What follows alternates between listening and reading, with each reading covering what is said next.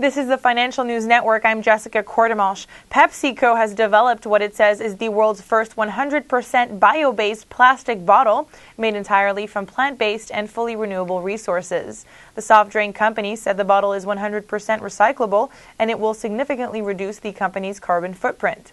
PepsiCo also stated that the new bottle, quote, far surpasses existing industry technologies, a clear shot at rival Coca-Cola, who unveiled its own plant bottle made up of 30% bio-based material in 2009.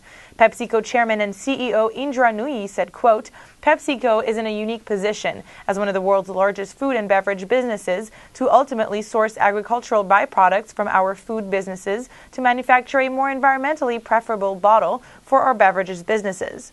A sustainable business model that we believe brings to life the essence of performance with purpose. The company will pilot production of the new bottle in 2012, and upon the pilot's successful completion, the company intends to move directly to full-scale production. Stay tuned for more news. You're watching the Financial News Network. I'm Jessica Cordemalch.